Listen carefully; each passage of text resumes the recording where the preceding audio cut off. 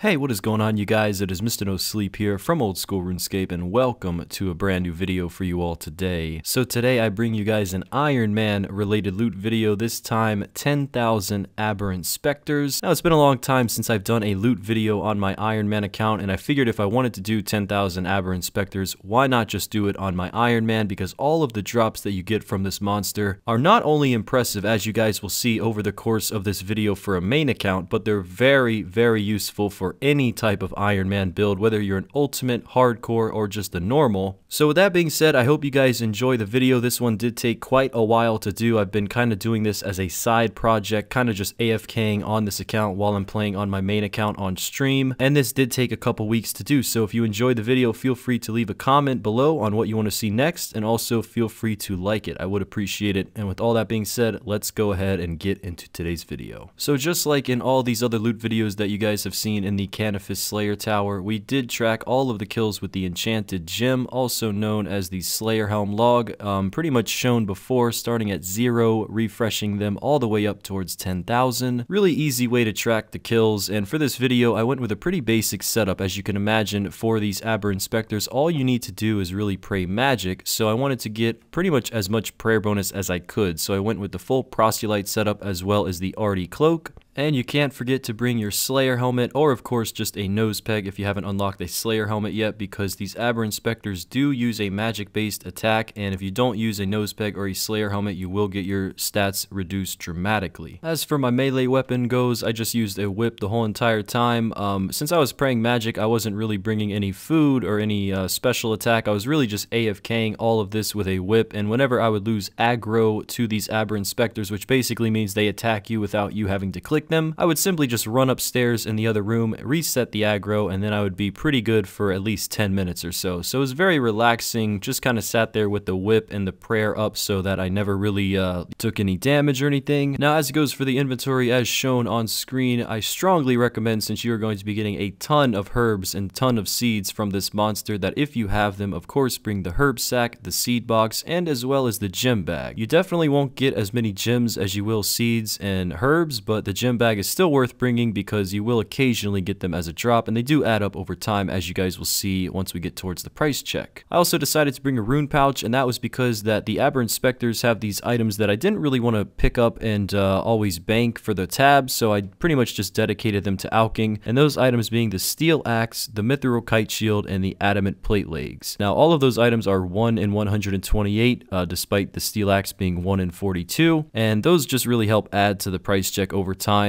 Most people just leave them on the ground from what I've seen, but I would strongly recommend alching them because that will help over time kind of make your money back on the supplies. And while I am an Iron Man account, you know, if you are a main, you will be using a lot of that money from supplies essentially just on prayer potions and supersets. Supersets are optional. Of course, you can bring a dragon battle axe to increase your strength level. You don't have to always bring strength potions, but just keep in mind the higher that your stats are, the quicker the kills will be and the more kills you will get per hour. Now for me, I was making sure to track every single time I would reach 1,000 kills overall. I would just simply turn Camtasia on, kind of show you guys an update, and you know, on average for me, since I was AFKing, of course not using my full attention, I would say that I was averaging anywhere from 100 to 115 kills per hour. I was really just kind of slacking. I'm sure you can definitely get more than that, especially if you use a blowpipe. Not too sure what is the best in slot weapon here, but I will say using a whip and blowpipe seem to be the two most common weapons that I see out of all the accounts, you know, throughout this time. Also, it is important to note that the wiki does say that you can safe spot these Aberrant Spectres, so for any of you low levels, that really does have an advantage. And here in this clip, just over 1,000 kills in, we did pick up 95 defense, and followed by that, we did actually pull off 95 attacks. So yeah, it was really nice to get those levels, kind of a spoiler for the future Iron Man progress video. But yeah, you know, I really wanted to get this video out there, so don't mind the total level for all you guys who keep up to date with that series. And also, since the Aberrant Spectres are undead, if you go ahead and use a Salve Amulet or a Salve Amulet Enchanted, then you'll have a large advantage, but that of course is if you're off task, because they don't stack with the Slayer helmet. And yes, as I'm voiceovering this video, I just realized that I could have used a Salve Amulet this whole time since I was not on task. So do yourself a favor and don't make the mistake that I just realized that I did. And also keep in mind that these Aberrant Spectres can be found in 2 locations, the first one being the Mortania Slayer Tower, Tower second floor, and of course the Stronghold Slayer Cave right next to Neve or Steve, depending on who you are. Max hit of this monster is 11, and if you don't have the nose peg or, you know, the mage prayer up, it is a 14, so just always keep your protect magic on, always keep that important helmet on. And yeah, in general, you know, these Aberrant Spectres were released into the game January 26, 2005, members only, and of course the weakness is range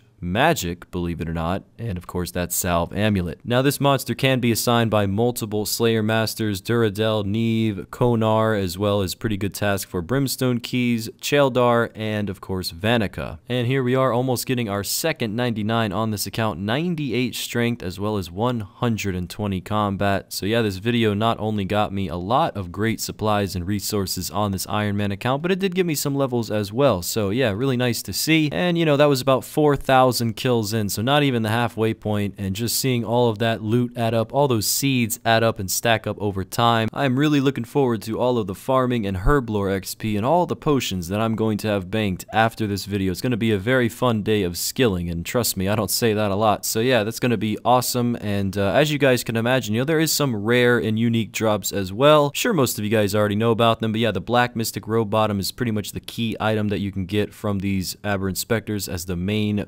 valuable item. And of course the rune full helms, which we did collect. And although I did actually have rune full helms as well as mystic robe bottoms and even the lava battle staff that they drop in the bank prior to this video, all I did, as you guys saw at the very beginning, was I got a notepad out and I wrote down all of the amounts of these items so that when we get to the very end we can just simply subtract them from what we started with. And there you go, pretty much 100% accuracy on keeping track of all those drops. The combat stats to these Aberrant Spectres are 90 defense and 105 magic, so you know, that is why if you're ever curious why you're hitting zeros, they do have a decent defense level even though they're virtually in no armor. And while we weren't killing the Aberrant Spectres or banking, we were of course doing the occasional level 3 clue scroll, and I made myself a promise, you know, since I didn't have a seed box, no matter where I went, whether it was to a bank or whether it was to 50 Wilderness to do these clues, I was never going to bank any of the seeds. So I kept them in the inventory every single minute, every single second of being on this account, pretty much until this video was complete. I made this more of a challenge. I mean, it would be pretty shitty if a PKer killed me and, you know, I would lose my seeds. And I also actually managed to lose my membership during this video, so that kind of tells you guys how long it took to get out there. And to recap, you know, before we get to the price check, I just want to say I was in the process of moving states. If you guys follow my live streams on Twitch, we do stream daily now. 9 to 5 is the usual hours. Not trying to give myself a shout out, but I pretty much explain why I haven't been on lately and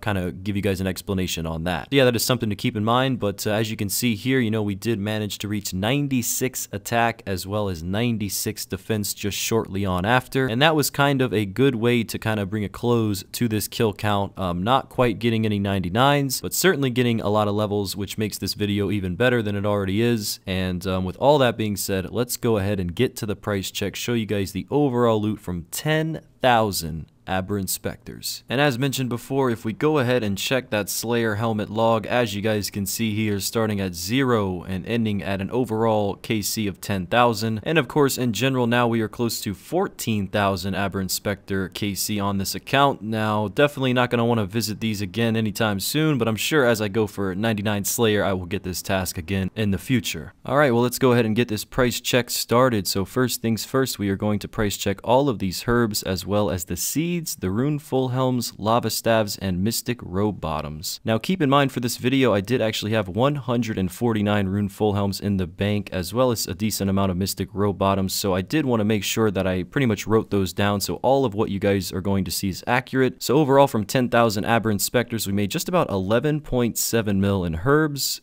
And then we look at the rune full helms, walking away with 77 of those. Huge amount of seeds. I mean, tons of herb seeds, decent amount of potato cactus, as well as snape grass seeds, 64 lava battle staves, and 20 dark mystic robe bottoms. Did manage to also get a few tooth keys, and overall from that one price check, we did end up with 20.5 mil, which definitely exceeded my expectations. And then of course we have the small price check, which I would consider just another 100k from the gems. Obviously the value doesn't matter too much because I am an Iron Man account, but let's go ahead and open all of these caskets. You know, let's see what we can get from these 7 clue scroll caskets. And as you can see from the very first one, we did manage to get one of the best and one of of the rarest items, despite third age, that you can get from a hard clue scroll, Robin Hood hat. So I will say, you know, not only did I enjoy these 10,000 Aberrant Spectres, all of the XP I'm going to get over the course of the next few months with all of the supplies, but I actually managed to get a Robin Hood hat, and go figure, it was on my Iron Man account. You know, we always see me doing these clue scrolls on Mr. No Sleep the main, but finally the Iron Man pulling through for us and showing us what we've always wanted to see. It's not quite a third age item, but it's certainly one step closer. So I was really happy to see that, and in general, you know, we did also walk away with another pair of Ceradoman chaps, as well as a new pair of Zamorak chaps, so that was really nice to see. Overall, I would say I got about 4 mil from all of these clue scrolls, so a little extra GP for anyone who is considering picking up and doing the hard clues that you get from these Aberrant Spectres. But you certainly don't have to do that, because overall this video was great. 10,000 Aberrant Spectres, we walked away with not only a lot of combat levels, but over 800 Runars, 600 Irits, 430 Quarms, as well as 402 Aventos, a Robin Hood hat, and much, much more. For any Iron Man build out there, I really recommend, if you're ever bored, you know, playing on multiple accounts at one time,